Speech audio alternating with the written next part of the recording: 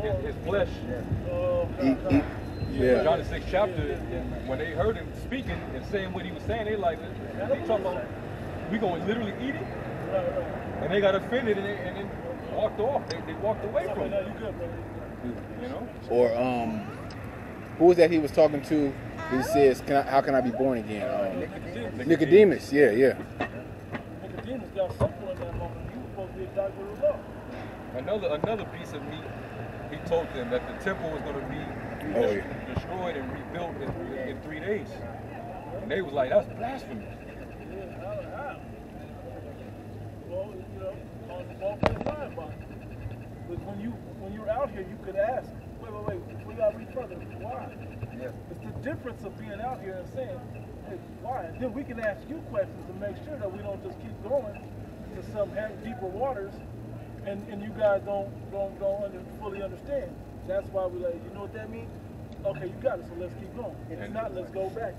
And that's what the Holy Spirit is for. The Holy Spirit is only going to get upon those who the Lord is sanctioned to get the understanding. Yep. If the Lord don't put the Holy Spirit upon you, you're not going to get any of it. Yep. You're not going to be able to receive it. You're going to choke. You're going to get offended. Yep. The natural man receiveth not the things of the Spirit, for they are foolishness unto him. All right. This is First Peter chapter 2, verse. I start at verse 1. Because this is kind of the way that you humble yourself as you sit at the before faith, right? It says, wherefore laying aside all malice and all guile and hypocrisy and envies and evil speech. Hey, which are the what? Which are the qualities, hey, that keep you away from the spirit, man? You know, because those are wicked spirits. Those are rooted in pride, if you really think about it. Wisdom will not dwell in a malicious soul. Yep. First one, listen, malice, right? It says, verse 2, as newborn babes desire the sincere milk of the word, that ye may grow thereby. If so be ye have tasted that the Lord is gracious. And yeah, you'll understand that, and I can keep reading that, go to what you're talking about. And if you understand that, that's how this works. That's the important part that you can piece together to start gaining some understanding in this thing. Okay? Basically, humbling yourself to a certain level.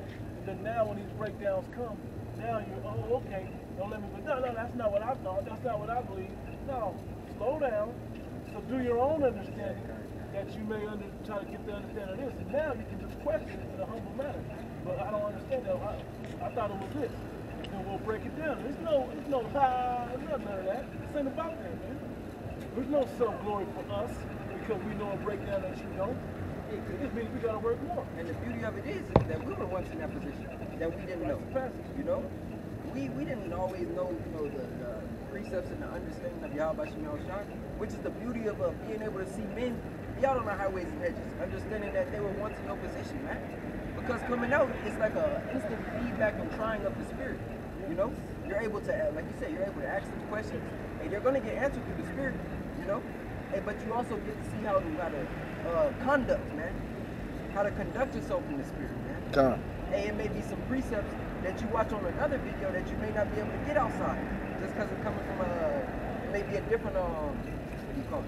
A different moment, you know. Is that it? Yeah, one more. Isaiah 28, verse 9.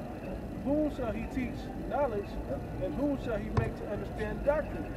Them that are weaned from the milk and drawn from the breast. And that's pretty much straight to the point.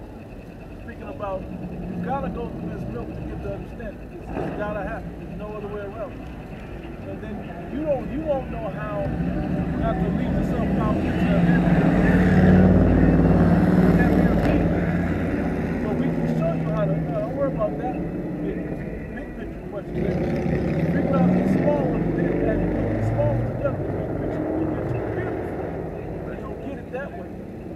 Jake would always skip all the levels and go right to fight the big boss. That's not how this works. You really gotta take the time to put the work in to do these things. Hey, especially now in the spirit, man. Yeah. Hey, because there's so much happening. Prophecy is moving at a rapid rate. So if you confused about the milk, hey, well you gotta study that milk, man. Because it's a lot of prophecies that's happening, hey, that the average person ain't gonna be able to get, man. You know? wherever it may be, hey, whether it's the MOTP, and whether it's prophecies like Ezekiel, the 38th chapter, you know, hey, even going into the heavier books of Daniel and Revelation, you know, you gotta start off with the basis, man. You'll get built up there. Y'all bashing around shot, hey, and that's another thing. You gotta pray for increases as well, man. Yeah. You know, because the Lord wants to see your effort. If you're showing forth the Lord, y'all bashing around shot, and that you're studying, you're praying, you're fasting, you're doing everything in order to benefit the spirit, hey, well, He'll give you another portion, man. Yeah. And when we go into the parable of the talents, hey, those men, they were increased double. You know, they flipped their talents, and the man that didn't flip his was given unto someone else, right? What was that? Apollos watered, yep. And Most High gave the increase. I forgot how it go, but Apollos, Paul, and Most High gave the increase, yeah. You on that, bro? Yeah, that was.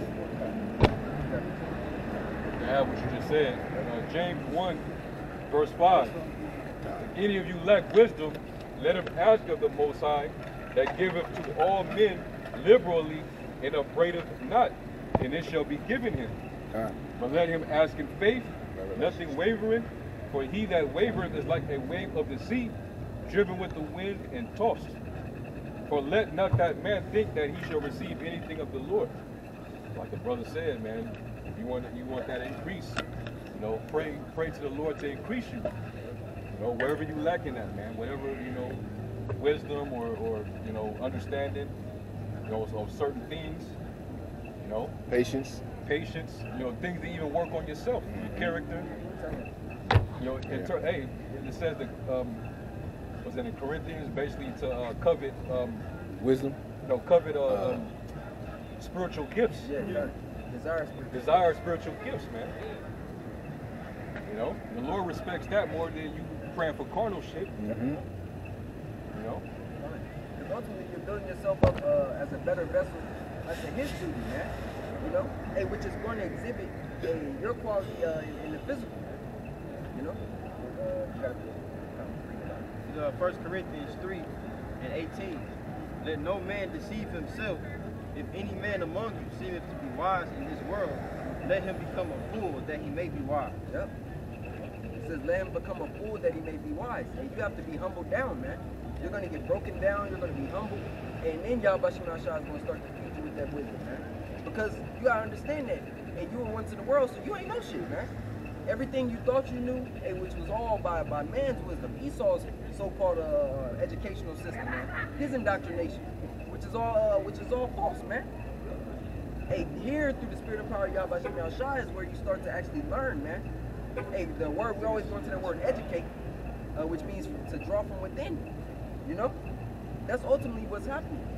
But in Esau's society, it's flipped, man. And it's geared towards wickedness.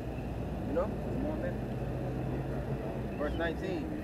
For the wisdom of this world is foolishness for the Most High. Yeah, the wisdom of this world is foolishness for the Most High, man. And there's many videos showing forth the foolishness that Esau teach you, man. Just for example, the college educational system, man.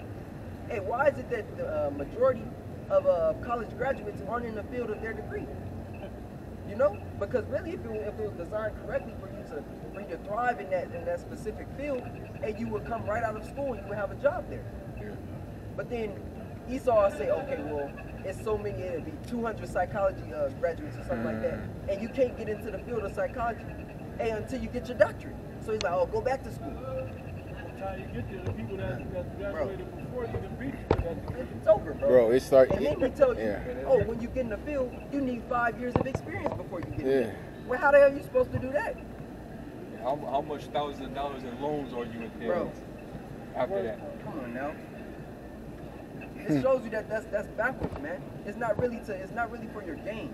It's for his pockets. You know, as long as he continues to have a generation of zombies coming up every year, and guess what? He continues to rule, man. It started before college too, bro. Yeah. Because look, they're telling you in high school, oh, well, hey, go to college, pick your major. And then the majors that you'll actually be able to get a job in, they don't push those. They tell you, another thing, they'll tell you, go to whatever college you want to. Not even telling the student, hey, well, actually think about, hey, the price of what you're getting yourself into, man. You're going to have to pay for this. Also, there's some schools that are more accredited in certain areas than others. Absolutely. So you can't just go to a school that's known for putting out athletes you know what I mean, go to that school and their graduation rate is low. Or you would want to go to a school that masters in what you feel that you want to go into. So that your degree is going to be. And the word degree means to downgrade. Yeah, downgrade, right? So all these colleges and shit is basically pushing away from the knowledge of how about you know. Yeah, as a matter of fact, talking about college is like, bro, in a nutshell, college ain't nothing but for you that aren't mature yet to go right into the real world. Yeah. It ain't about the learning. You can go to a vocational school or whatever and learn the same stuff and be in it. It's and all of those are out there. It's the experience, bro. That's all it is. They want you to get the experience in it, right? In a setting like that. But a lot of you that have to go to another 4-year high school is what it really is. Yeah. Or another 2-year high school to keep going, and then you caught in the trap. And now you're in heavy debt. Yeah, and then you still don't learn the things that you need to know in this society. You still don't know how to pay taxes. You still don't know about rent. You still don't know about mortgages, or you know the force of taking out loans. Economics of the world. Even in that, in Esau's economics class in his classroom, he'll tell you that the economy is doing fine. You know, it's no problems. You ask about inflation and things like that, they'll briefly go over it. Oh, well, this is inflation. But then you ask about, okay, what do you think, Professor? What do you think about the current state of our economy? Do you believe we'll be getting out of this hole? And they'll be like, oh, absolutely. Knowing damn well that this shit is about to crash, man. They don't bring up nothing about, hey, they're trying to change the system to technocracy. You know, they don't tell you the truth in this. Digital banking system versus a physical fiat money system. Kind. And all of this, y'all get back to the point so we stay on point what we're talking about. All of this is showing you the BS. We didn't talk about all this BS that you can learn, but you can learn all that from reading the Bible. You can learn all of this in the Bible. Yep. What was the president's name? Said, I think it was Truman. I'm not He sure. said a thorough education on the That Bible. was Theodore Roosevelt. Roosevelt. He said thorough education in the Bible is better than a college education. And that's the fact, man. Because hey, you learn everything within the scripture. Everything. You learn how to conduct yourself, you know, in the spirit, hey, with money. Hey, it teach you about agriculture, you know, it teaches you about the like for all the classes in college, what? You got biology, geology, psychology. Where the scriptures, hey, Wisdom of Solomon tells you, and you learn I believe it's 7. Where it says the thoughts of men, the intents of the heart, or the thoughts of men. So that's sociology. Yeah, sociology, geology, biology. You know, you learn about engineering. You know, the heights of buildings that you're not supposed to go over. Yeah, they say that in the law, don't they? Yeah. About, you know, building so many with cubits high or whatever. Because these skyscrapers are messing up the airflow of the earth, right? And what's funny is it shows you that in the scriptures, right? But they don't care about that. That's not what the people care about. People just want to make a dollar. The scriptures give you everything you need. So this is where you should be to get that information. Because if they were teaching it the right way, it wouldn't be all this folly, folly going on, coming out of the Christian church for all the Christians that's on the planet. This is where you're going to get the true understanding of everything in life. Okay, this right here before the prophets, man, in the city near you. As the scriptures say, wisdom is the mother of all, you know? She's the mother of all of this, man. And that wisdom is contained within the scriptures, man. Got more on that? Continuing on, it says, for it is written, he taketh the wise in their own craftiness. And again, the Lord knoweth the thoughts of the wise, that they are vain. Kind. Hey, if a brother goes up to college and goes speak to a history professor, hey, he's going to outsmart that history professor, man. You know, you go ask a history professor about iconoclasm in a regular college, man, so-called History 101 class. They're going to look at you like, what are you talking about? Or why don't you bring that up? You know, I did it. He looked at me like, what the fuck, how you know about this? Where this come from? And still didn't tell me shit about it, man. Yeah, kind, bro. Going to Assyrian or something, too. You know? But this just goes to show you, man. Can you read that again, bro? 1 Corinthians 3 and verse 19, verse 20. And again, the Lord knoweth the thoughts of the wise, that they are vain. Verse 19. For the wisdom of this world is foolishness with the Most High. For it is written, he taketh the wise in their own craft. And again, the Lord knoweth the thoughts of the wise, that they are vain. Mm-hmm. Why is there fame, man? Because really in this society, hey, people